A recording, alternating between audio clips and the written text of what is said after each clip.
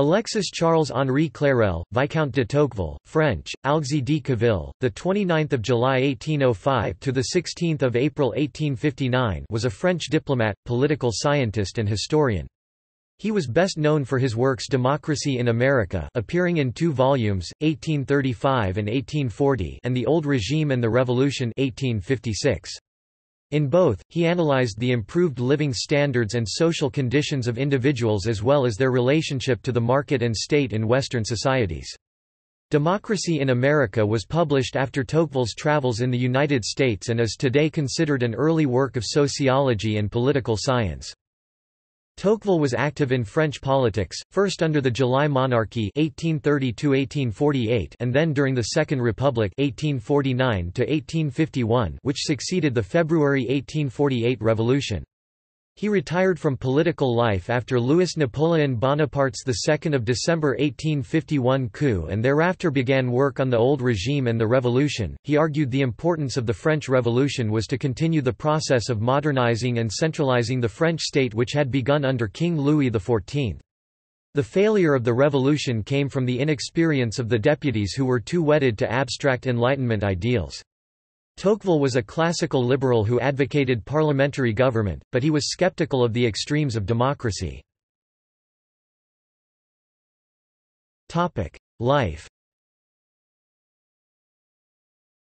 Alexis de Tocqueville came from an old Norman aristocratic family. His parents, Hervé Louis-François Jean Bonaventure Clérel, Count of Tocqueville, an officer of the Constitutional Guard of King Louis XVI, and Louise Madeleine Le Pelletier de Rosanbo narrowly escaped the guillotine due to the fall of Robespierre in 1794. Under the Bourbon Restoration, Tocqueville's father became a noble peer and prefect. Tocqueville attended the Lycée Fabert in Metz. Tocqueville, who despised the July Monarchy (1830–1848), began his political career in 1839. From 1839 to 1851, he served as deputy of the Manche Department (Valognes).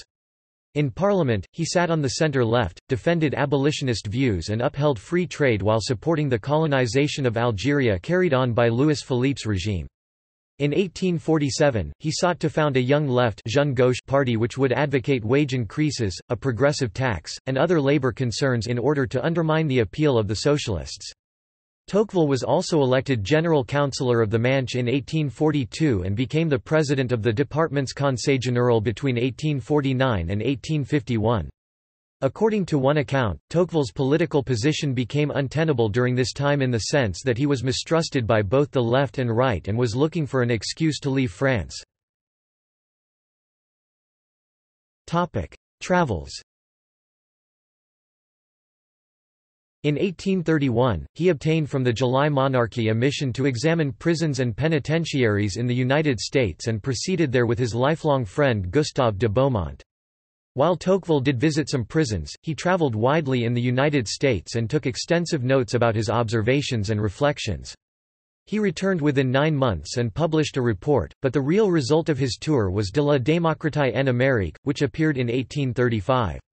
Beaumont also wrote an account of their travels in Jacksonian America, Marie or Slavery in the United States 1835. During this trip, he made a side trip to Lower Canada to Montreal and Quebec City from mid-August to early September 1831. Apart from North America, Tocqueville also made an observational tour of England, producing memoir on pauperism. In 1841 and 1846, he travelled to Algeria.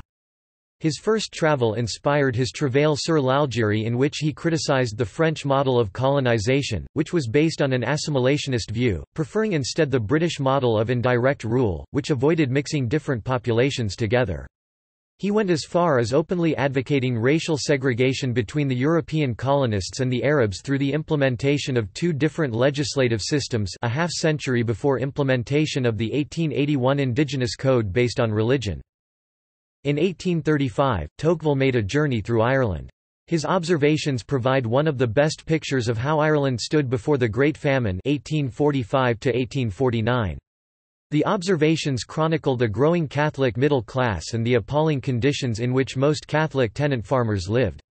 Tocqueville made clear both his libertarian sympathies and his affinity for his Irish co-religionists. After the fall of the July monarchy during the February 1848 revolution, Tocqueville was elected a member of the Constituent Assembly of 1848, where he became a member of the commission charged with the drafting of the new constitution of the Second Republic 1848–1851.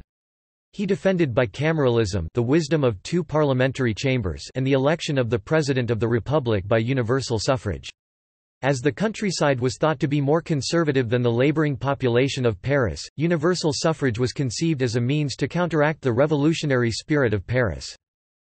During the Second Republic, Tocqueville sided with the Parti de l'Ordre against the Socialists. A few days after the February insurrection, he believed that a violent clash between the Parisian workers' population led by socialists agitating in favour of a «democratic and social republic» and the conservatives, which included the aristocracy and the rural population, was inescapable. As Tocqueville had foreseen, these social tensions eventually exploded during the June Days Uprising of 1848, led by General Cavaignac. The suppression was supported by Tocqueville, who advocated the regularization of the state of siege declared by Cavaignac and other measures promoting suspension of the constitutional order. Between May and September, Tocqueville participated in the Constitutional Commission which wrote the new constitution. His proposals underlined the importance of his North American experience as his amendment about the president and his re-election. Minister of Foreign Affairs. A supporter of Cavaignac and of the Parti de l'Ordre, Tocqueville accepted an invitation to enter Odilon Barrot's government as Minister of Foreign Affairs from 3 June to 31 October 1849. During the troubled days of June 1849, he pleaded with Interior Minister Jules Dufour for the re-establishment of the state of siege in the capital and approved the arrest of demonstrators. Tocqueville, who since February 1848 had supported laws restricting political freedoms, approved the two laws voted immediately after the June 1849 days which restricted the liberty of clubs and freedom of the press. This active support in favor of laws restricting political freedoms stands in contrast of his defense of freedoms in democracy in America. According to Tocqueville, he favored order as the sine qua non for the conduct of serious politics. He hoped to bring the kind of stability to French political life that would permit the steady growth of liberty unimpeded by the regular rumblings of the earthquakes of revolutionary change. Tocqueville had supported Cavaignac against Louis Napoleon Bonaparte for the presidential election of 1848. Opposed to Louis Napoleon Bonaparte's 2 December 1851 coup which followed his election, Tocqueville was among the deputies who gathered at the 10th arrondissement of Paris in an attempt to resist the coup and have Napoleon III judged for high treason, as he had violated the constitutional limit on terms of office. Detained at Vincennes and then released, Tocqueville, who supported the restoration of the Bourbons against Napoleon III's Second Empire 1851–1871, quit political life and retreated to his castle Château de Tocqueville. Against this image of Tocqueville, biographer Joseph Epstein has concluded, "Tocqueville could never bring himself to serve a man he considered a usurper and despot. He fought as best he could for the political liberty in which he so ardently believed—had given it, in all, 13 years of his life. He would spend the days remaining to him fighting the same fight, but conducting it now from libraries, archives, and his own desk." There, he began the draft of L'Ancien Régime et la Révolution, publishing the first tome in 1856, but leaving the second one unfinished. Death. A longtime sufferer from bouts of tuberculosis, Tocqueville would eventually succumb to the disease on 16 April 1859 and was buried in the Tocqueville Cemetery in Normandy. Tocqueville's professed religion was Roman Catholicism. He saw religion as being compatible with both equality and individualism, but felt that religion would be strongest when separated from politics. Democracy in America. In Democracy in America, published in 1835, Tocqueville wrote of the New World and its burgeoning democratic order. Observing from the perspective of a detached social scientist, Tocqueville wrote of his travels through the United States in the early 19th century when the market revolution, Western expansion and Jacksonian democracy were radically transforming the fabric of American life. According to Joshua Kaplan, one purpose of writing Democracy in America was to help the people of France get a better understanding of their position between a fading aristocratic order and an emerging democratic order and to help them sort out the confusion. Tocqueville saw democracy as an equation that balanced liberty and equality, concern for the individual as well as for the community. Tocqueville was an ardent supporter of liberty. "I have a passionate love for liberty, law, and respect for rights," he wrote. "I am neither of the Revolutionary Party nor of the Conservative. Liberty is my foremost passion." He wrote of political consequences of the social state of the Anglo-Americans, by saying, "But one also finds in the human heart a depraved taste for equality, which impels the weak to want to bring the strong down to their level, and which reduces men to preferring equality in servitude to inequality in freedom." The above is often misquoted as a slavery quote because of previous translations of the French text. The most recent translation from Arthur Goldhammer in 2004 translates the meaning to be as stated above. Examples of misquoted sources are numerous on the Internet, but the text does not contain the words, "Americans were so enamored by equality," anywhere. His view on government reflects his belief in liberty and the need for individuals to be able to act freely while respecting others' rights. Of centralized government, he wrote that it excels in preventing, not doing. He continues to comment on equality by saying, furthermore, when citizens are all almost equal, it becomes difficult for them to defend their independence against the aggressions of power. As none of them is strong enough to fight alone with advantage, the only guarantee of liberty is for everyone to combine forces. But such a combination is not always in evidence. Tocqueville explicitly cites inequality as being incentive for poor to become rich and notes that it is not often that two generations within a family maintain success and that it is inheritance laws that split and eventually break apart someone's estate that cause a constant cycle of churn between the poor and rich, thereby over generations making the poor rich and rich poor. He cites protective laws in France at the time that protected an estate from being split apart among heirs, thereby preserving wealth and preventing a churn of wealth such as was perceived by him in 1835 within the United States. On civil and political society and the individual. Tocqueville's main purpose was to analyze the functioning of political society and various forms of political associations, although he brought some reflections on civil society too and relations between political and civil society. For Tocqueville, as for Georg Wilhelm Friedrich Hegel and Karl Marx, civil society was a sphere of private entrepreneurship and civilian affairs regulated by civil code. As a critic of individualism, Tocqueville thought that through associating the coming together of people for mutual purpose, both in public and private, Americans are able to overcome selfish desires, thus making both a self-conscious and active political society and a vibrant civil society functioning according to political and civil laws of the state. According to political scientist Joshua Kaplan, Tocqueville did not originate the concept of individualism, instead he changed its meaning and saw it as a calm and considered feeling which deposes each citizen to isolate himself from the mass of his fellows and to withdraw into the circle of family and friends. This little society formed to his taste, he gladly leaves the greater society to look for itself. While Tocqueville saw egotism and selfishness as vices, he saw individualism as not a failure of feeling, but as a way of thinking about things which could have either positive consequences such as a willingness to work together, or negative consequences such as isolation, and that individualism could be remedied by improved understanding. When individualism was a positive force and prompted people to work together for common purposes and seen as self-interest properly understood, then it helped to counterbalance the danger of the tyranny of the majority since people could take control over their own lives without government aid. According to Kaplan, Americans have a difficult time accepting Tocqueville's criticism of the stifling intellectual effect of the omnipotence of the majority, and that Americans tend to deny that there is a problem in this regard. Others, such as the Catholic writer Daniel Schwint, disagree with Kaplan's interpretation, arguing instead that Tocqueville saw individualism as just another form of egotism and not an improvement over it. To make his case, Schwint provides citations such as the following: egoism springs from a blind instinct, individualism from wrong-headed thinking rather than from depraved feelings. It originates as much from defects of intelligence as from the mistakes of the heart. Egoism blights the seeds of every virtue, individualism at first dries up only the source of public virtue. In the longer term it attacks and destroys all the others and will finally merge with egoism. On democracy and new forms of tyranny.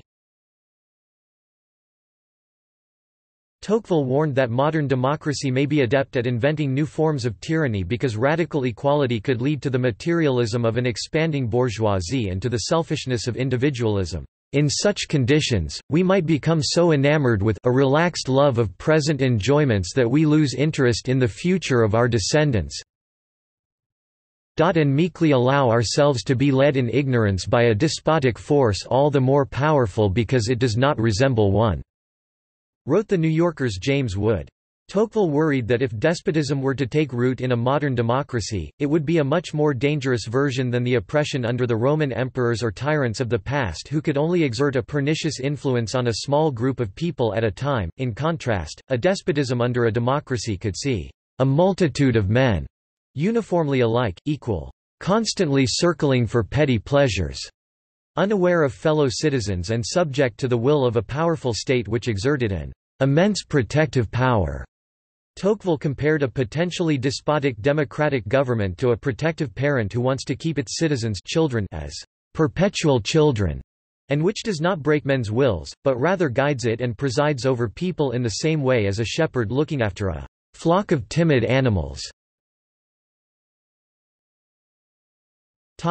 On American social contract. Tocqueville's penetrating analysis sought to understand the peculiar nature of American political life. In describing the American, he agreed with thinkers such as Aristotle and Montesquieu that the balance of property determined the balance of political power, but his conclusions after that differed radically from those of his predecessors. Tocqueville tried to understand why the United States was so different from Europe in the last throes of aristocracy. In contrast to the aristocratic ethic, the United States was a society where hard work and money-making was the dominant ethic, where the common man enjoyed a level of dignity which was unprecedented, where commoners never deferred to elites and where what he described as crass individualism and market capitalism had taken root to an extraordinary degree. Tocqueville writes, "Among a democratic people, where there is no hereditary wealth, every man works to earn a living. Labor is held in honor, the prejudice is not against but in its favor."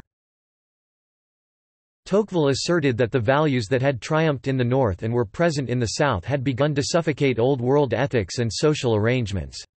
Legislatures abolished primogeniture and entails, resulting in more widely distributed land holdings. This was a contrast to the general aristocratic pattern in which only the eldest child, usually a man, inherited the estate, which had the effect of keeping large estates intact from generation to generation. In contrast, in the United States, landed elites were less likely to pass on fortunes to a single child by the action of primogeniture, which meant that as time went by, large estates became broken up within a few generations, which in turn made the children more equal overall. According to Joshua Kaplan's interpretation of Tocqueville, it was not always a negative development since bonds of affection and shared experience between children often replaced the more formal relation between the eldest child and the siblings, characteristic of the previous aristocratic pattern. Overall, in the new democracies, hereditary fortunes became exceedingly difficult to secure and more people were forced to struggle for their own living. As Tocqueville understood it, this rapidly democratizing society had a population devoted to middling values which wanted to amass through hard work vast fortunes. In Tocqueville's mind, this explained why the United States was so different from Europe. In Europe, he claimed, nobody cared about making money. The lower classes had no hope of gaining more than minimal wealth, while the upper classes found it crass, vulgar and unbecoming of their sort to care about something as unseemly as money, and many were virtually guaranteed wealth and took it for granted. At the same time in the United States, workers would see people fashioned in exquisite attire and merely proclaim that through hard work they too would soon possess the fortune necessary to enjoy such luxuries. Despite maintaining that the balance of property determined the balance of power, Tocqueville argued that as the United States showed, equitable property holdings did not ensure the rule of the best men.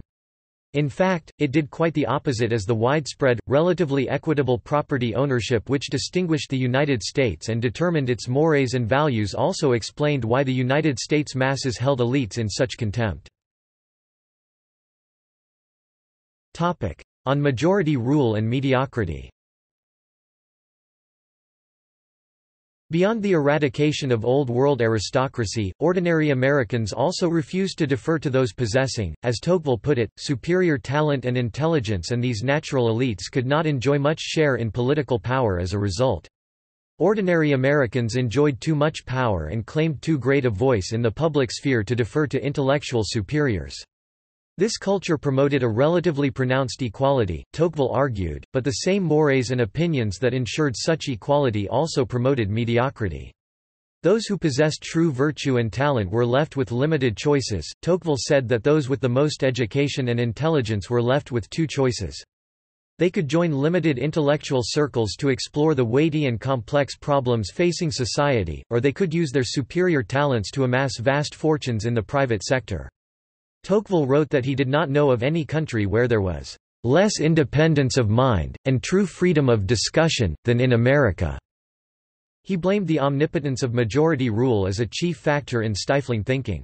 The majority has enclosed thought within a formidable fence.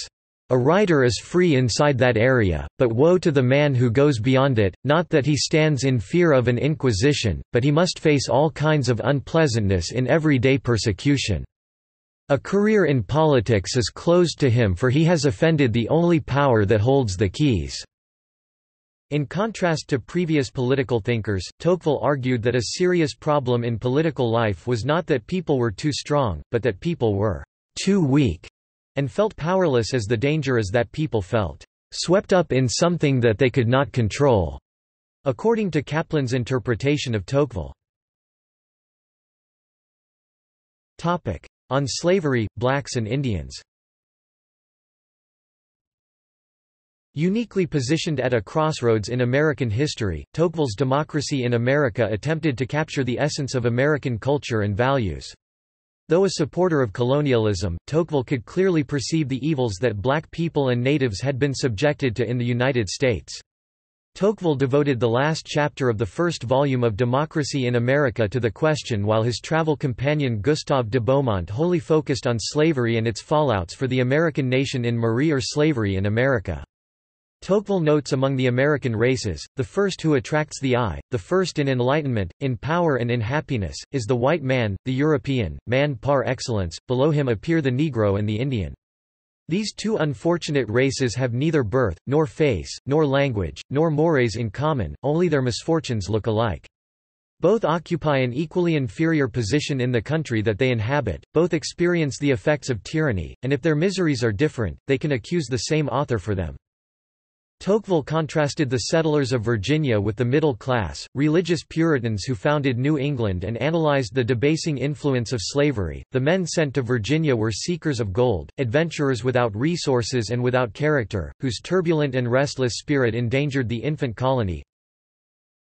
Artisans and agriculturalists arrived afterwards, hardly in any respect above the level of the inferior classes in England. No lofty views, no spiritual conception presided over the foundation of these new settlements. The colony was scarcely established when slavery was introduced. This was the capital fact which was to exercise an immense influence on the character, the laws and the whole future of the South. Slavery dishonors labor, it introduces idleness into society, and with idleness, ignorance and pride, luxury and distress. It enervates the powers of the mind and benumbs the activity of man. On this same English foundation there developed in the North very different characteristics.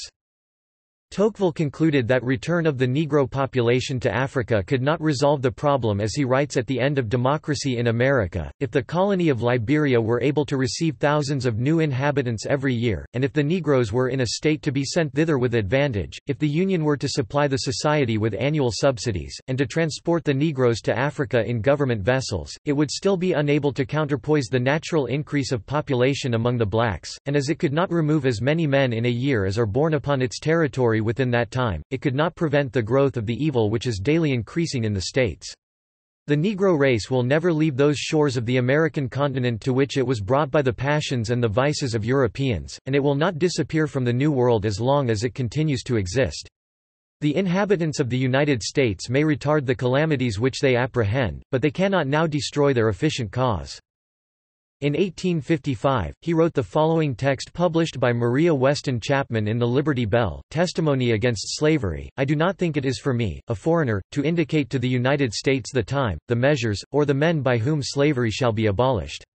Still, as the persevering enemy of despotism everywhere, and under all its forms, I am pained and astonished by the fact that the freest people in the world is, at the present time, almost the only one among civilized and Christian nations which yet maintains personal servitude, and this while serfdom itself is about disappearing, where it has not already disappeared, from the most degraded nations of Europe. An old and sincere friend of America, I am uneasy at seeing slavery retard her progress, tarnish her glory, furnish arms to her detractors, compromise the future career of the Union which is the guarantee of her safety and greatness, and point out beforehand to her, to all her enemies, the spot where they are to strike. As a man, too, I am moved at the spectacle of man's degradation by man, and I hope to see the day when the law will grant equal civil liberty to all the inhabitants of the same empire, as God accords the freedom of the will, without distinction, to the dwellers upon earth. On policies of assimilation. According to Tocqueville, assimilation of black people would be almost impossible, and this was already being demonstrated in the northern states. As Tocqueville predicted, formal freedom and equality and segregation would become this population's reality after the Civil War and during Reconstruction, as would the bumpy road to true integration of black people. However, assimilation was the best solution for Native Americans, and since they were too proud to assimilate, they would inevitably become extinct. Displacement was another part of America's Indian policy. Both populations were undemocratic, or without the qualities, intellectual and otherwise needed to live in a democracy. Tocqueville shared many views on assimilation and segregation of his and the coming epochs, but he opposed Arthur de Gobineau's theories as found in The Inequality of Human Races 1853–1855. On the United States and Russia as future global powers. In his Democracy in America, Tocqueville also forecast the preeminence of the United States and Russia as the two main global powers. In his book, he stated, "There are now two great nations in the world, which starting from different points, seem to be advancing toward the same goal, the Russians and the Anglo-Americans. Each seems called by some secret design of Providence one day to hold in its hands the destinies of half the world." On civil jury service. Tocqueville believed that the American jury system was particularly important in educating citizens in self-government and rule of law. He often expressed how the civil jury system was one of the most effective showcases of democracy because it connected citizens with the true spirit of the justice system. In his 1835 treatise Democracy in America, he explained, "The jury, and more especially the civil jury, serves to communicate the spirit of the judges to the minds of all the citizens, and this spirit, with the habits which attend it, is the soundest preparation for free institutions. It invests each citizen with a kind of magistracy, it makes them all feel the duties which they are bound to discharge toward society, and the part which they take in the government." Tocqueville believed that jury service not only benefited the society as a whole, but enhanced jurors' qualities as citizens. Because of the jury system, they were better informed about the rule of law, and they were more closely connected to the state. Thus, quite independently of what the jury contributed to dispute resolution, participation on the jury had salutary effects on the jurors themselves. 1841 Discourse on the Conquest of Algeria. French historian of colonialism Olivier Lecour-Grandmaison has underlined how Tocqueville as well as Jules Michelet used the term «extermination» to describe what was happening during the colonization of western United States and the Indian removal period. Tocqueville thus expressed himself in 1841 concerning the conquest of Algeria: "As far as I am concerned, I came back from Africa with the pathetic notion that at present in our way of waging war we are far more barbaric than the Arabs themselves. These days, they represent civilization, we do not. This way of waging war seems to me as stupid as it is cruel. It can only be found in the head of a coarse and brutal soldier. Indeed, it was pointless to replace the Turks only to reproduce what the world rightly found so hateful in them. This, even for the sake of interest, is more noxious than useful, for, as another officer was telling me, if our sole aim is to equal the Turks, in fact we shall be in a far lower position than theirs. Barbarians for barbarians, the Turks will always outdo us because they are Muslim barbarians. In France, I have often heard men I respect but do not approve of, deplore that crops should be burnt and granaries emptied, and finally that unarmed men, women, and children should be seized. In my view these are unfortunate circumstances that any people wishing to wage war against the Arabs must accept. I think that all the means available to wreck tribes must be used, barring those that the human kind and the right of nations condemn. I personally believe that the laws of war enable us to ravage the country and that we must do so either by destroying the crops at harvest time or any time by making fast forays, also known as raids, the aim of which is to get hold of men or flocks. Whatever the case, we may say in a general manner that all political freedoms must be suspended in Algeria." Tocqueville thought the conquest of Algeria was important for two reasons: first, his understanding of the international situation and France's position in the world, and second, changes in French society. Tocqueville believed that war and colonization would restore national pride, threatened, he believed, by the gradual softening of social mores in the middle classes. Their taste for material pleasures was spreading to the whole of society, giving it an example of weakness and egotism. Applauding the methods of General Bugeaud, Tocqueville went so far to claim that, "War in Africa is a science. Everyone is familiar with its rules and everyone can apply those rules with almost complete certainty of success. One of the greatest services that Field Marshal Bugeaud has rendered his country is to have spread, perfected and made everyone aware of this new science." Tocqueville advocated racial segregation in Algeria with two distinct legislations, one for European colonists and one for the Arab population. Such a two-tier arrangement would be fully realized with the 1870 Crémieux Decree and the Indigenousness Code, which extended French citizenship to European settlers and Algerian Jews, whereas Muslim Algerians would be governed by Muslim law and restricted to a second-class citizenship. Tocqueville's opposition to the invasion of Kabylie. In opposition to Olivier Lecour-Grandmaison, Jean-Louis Benoit claimed that given the extent of racial prejudices during the colonization of Algeria, Tocqueville was one of its most moderate supporters. Benoit claimed that it was wrong to assume Tocqueville was a supporter of Bugeaud despite his 1841 apologetic discourse. It seems that Tocqueville modified his views after his second visit to Algeria in 1846 as he criticized Bugeaud's desire to invade Kabylie in an 1847 speech to the Assembly.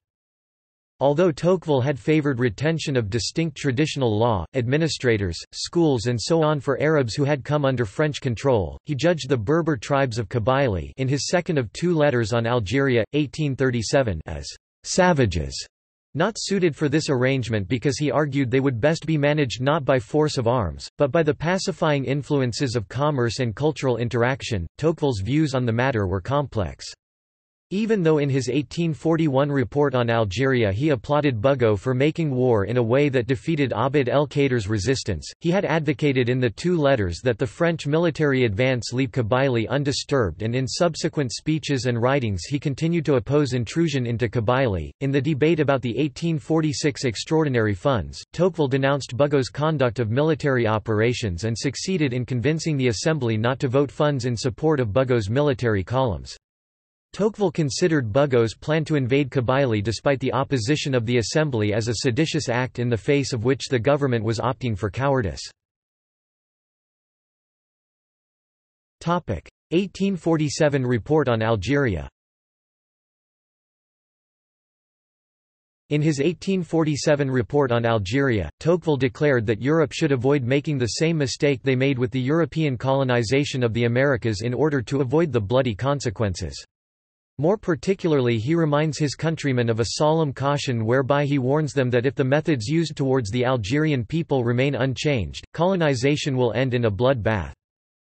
Tocqueville includes in his report on Algeria that the fate of their soldiers and finances depended on how the French government treats the various native populations of Algeria, including the various Arab tribes, independent Kabyles living in the Atlas Mountains and the powerful political leader Abd el-Kader.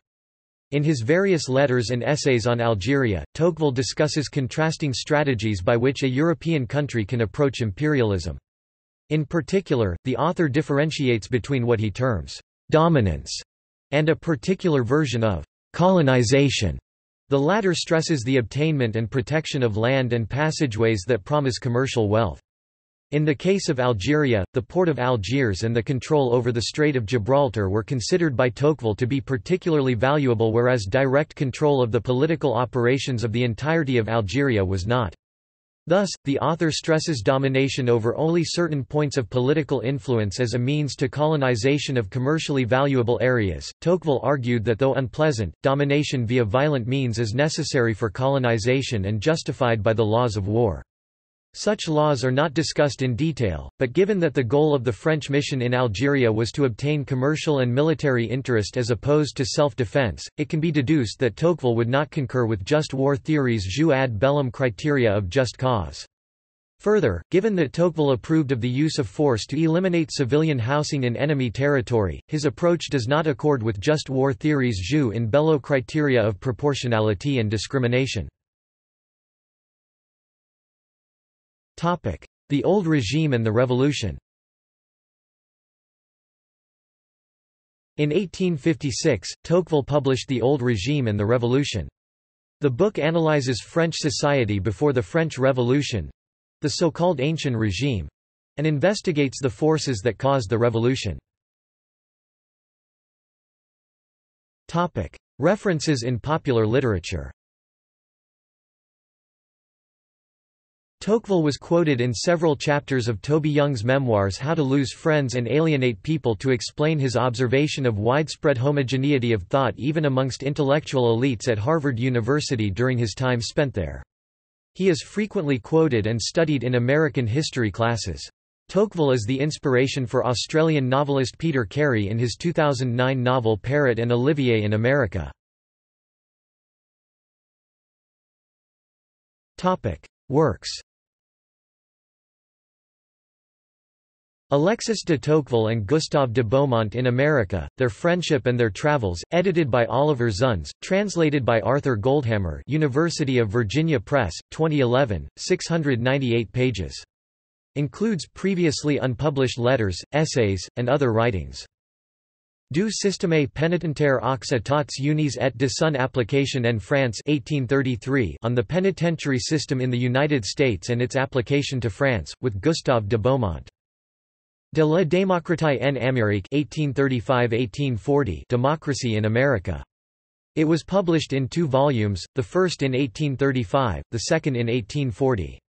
English-language versions, Tocqueville, Democracy in America, trans, and eds, Harvey C. Mansfield and Delba Winthrop, University of Chicago Press, 2000, Tocqueville, Democracy in America Arthur Goldhammer, trans, Olivier Zunz, ed., The Library of America, 2004.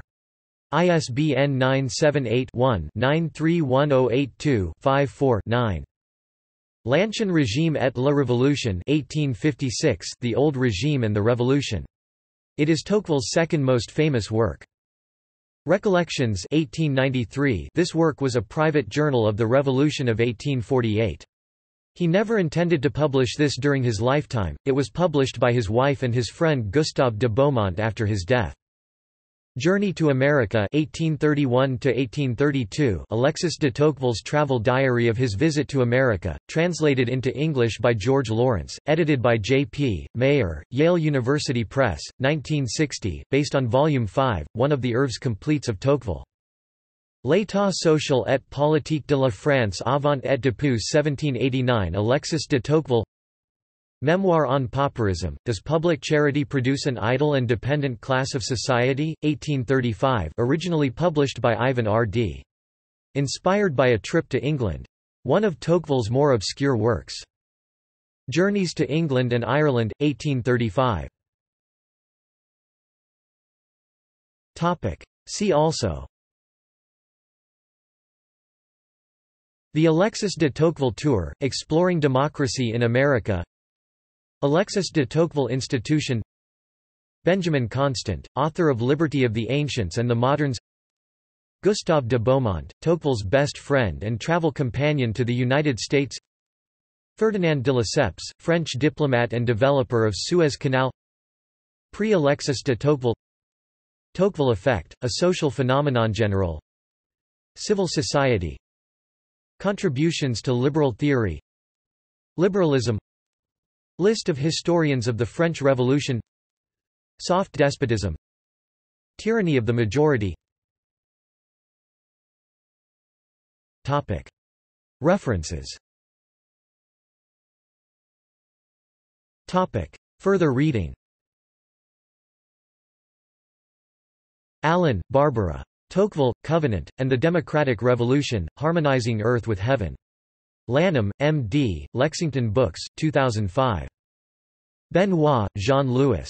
Comprendre Tocqueville. Paris, Armand Collin, Cursus, 2004. Benoit, Jean-Louis, and Eric Keslassi. Alexis de Tocqueville, Textes économiques anthologie critique. Paris, Pocket, Agora, 2005. C. Jean-Louis Benoit. Benoit, Jean-Louis. Tocqueville, Notes sur le Coran et autres textes sur les religions. Paris, Bayard, 2005.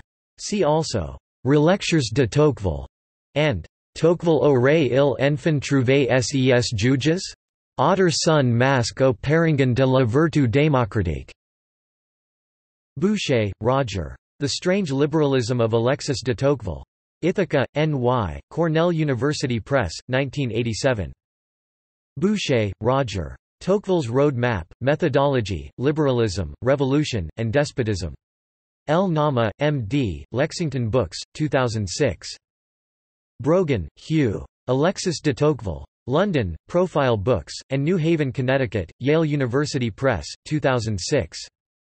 Caussu Beaumont, Lawrence. Marie au l'esclavage aux états unis de Gustave de Beaumont 1835. Paris, Forges de Vulcain, 2014. ISBN 978-2-919176-52-6. Coutant, Arnaud. Tocqueville et la Constitution démocratique. Maire et Martin, 2008. Coutant, Arnaud. Une critique républicaine de la démocrate libérale, de la démocrate en Amérique de Tocqueville. Maire et Martin, 2007. Creutu, Aurelian, and Jeremy Jennings, eds. Tocqueville on America after 1840, Letters and Other Writings, New York, Cambridge University Press, 2009 560 pp. ISBN 978-0-521-85955-4.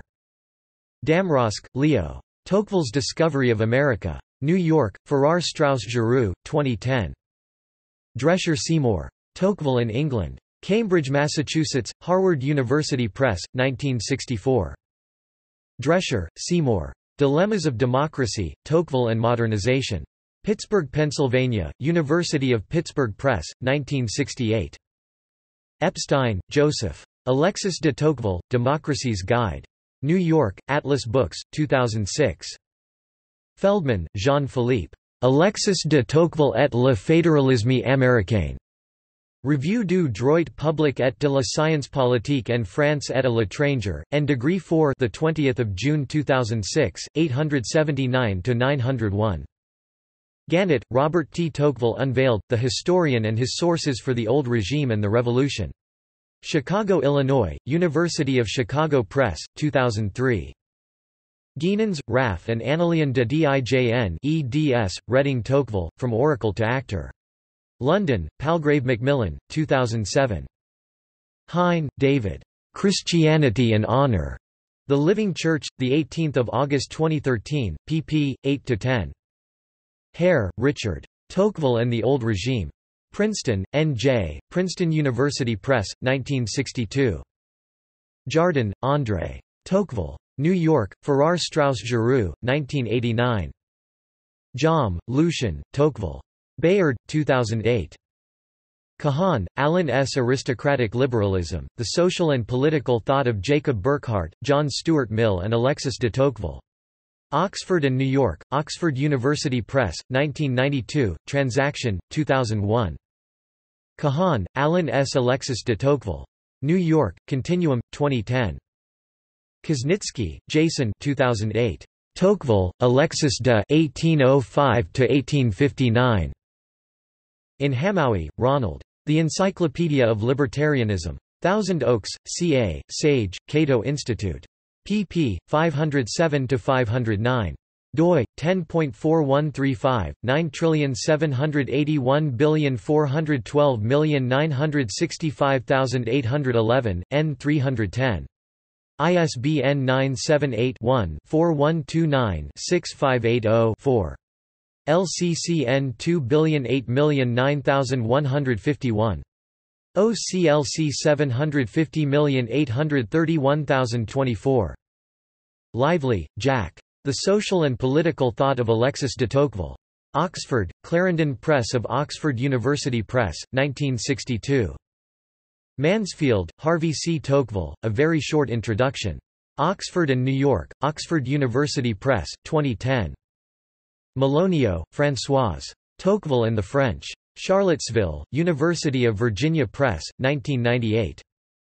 Mitchell, Harvey. Individual Choice and the Structures of History, Alexis de Tocqueville as an Historian Reappraised. Cambridge, Eng, Cambridge University Press, 1996. Mitchell, Joshua. The Fragility of Freedom, Tocqueville on Religion, Democracy, and the American Future. Chicago, Illinois, University of Chicago Press, 1995.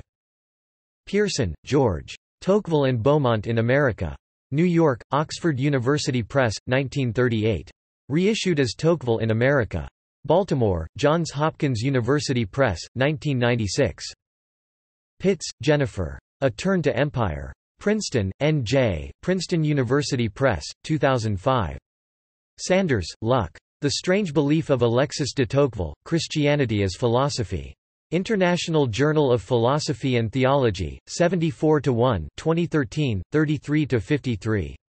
Schuettinger, Robert. Tocqueville and the Bland Leviathan. New Individualist Review, Volume 1, No. 2 Summer 1961, 12–17. Schleifer, James T. The Chicago Companion to Tocqueville's Democracy in America. Chicago, University of Chicago Press, 2012. ISBN 978-0-226-73703-4. Schleifer, James T. The Making of Tocqueville's Democracy in America. Chapel Hill, University of North Carolina Press, 1980, 2nd ed., Indianapolis, Indiana, Liberty Fund, 1999. Shiner, L. E. The Secret Mirror, Literary Form and History in Tocqueville's Recollections Ithaca, N.Y., Cornell University Press, 1988. Swedberg, Richard Tocqueville's Political Economy Princeton, Princeton University Press, 2009. Welch, Cheryl. De Tocqueville. Oxford, Oxford University Press, 2001. Welch, Cheryl. The Cambridge Companion to Tocqueville. Cambridge, Eng, and New York, Cambridge University Press, 2006. Williams, Roger L., Tocqueville on Religion, Journal of the Historical Society, 8–4 2008, 585–600. Wolin, Sheldon. Tocqueville Between Two Worlds. Princeton, N.J., Princeton University Press, 2001. External links. Works by Alexis de Tocqueville at Project Gutenberg. Works by or about Alexis de Tocqueville at Internet Archive. Works by Alexis de Tocqueville at LibriVox public domain audiobooks. Alexis, Charles, Henri Clérel de Tocqueville 1805–1859. Assemblée nationale in French. Retrieved 14 May 2012. Alexis de Tocqueville. Retrieved 14 May 2012. Alexis de Tocqueville (1805–1859). Académie française in French. Archived from the original on 13 December 2010. Retrieved 14 May 2012. Charles Alexis Henri Clérel de Tocqueville. Encyclopédie Larousse in French. Retrieved 14 May 2012. Les classiques des sciences sociales works in the original French. Alexis de Tocqueville and the Challenge of Democracy, a podcast from the Beinecke Rare Book and Manuscript Library at Yale University. Tocqueville's Critique of Socialism 1848, The Vivid Dreams of Alexis de Tocqueville, a review by Ferdinand Mount in the TLS, 21 February 2007. The Alexis de Tocqueville Tour, a C-SPAN series about Tocqueville's journey through the United States. Democracy in America, Text and Contexts. Hypertext with contextual material describing the America Tocqueville visited in 1831–1832. From American Studies at the University of Virginia. Democracy in America, Tocqueville's America, a website, by the American Studies programs at the University of Virginia, focusing on the historical context of democracy in America. Great Books Index. Links to the Henry Reeve translation of Democracy in America. Alexis de Tocqueville. Catholic Encyclopedia, 1913. Unprophetic Tocqueville, How Democracy in America Got the Modern World Completely Wrong, a contrarian assessment of Tocqueville's intellectual stature and legacy in the Independent Review, Fall 2007.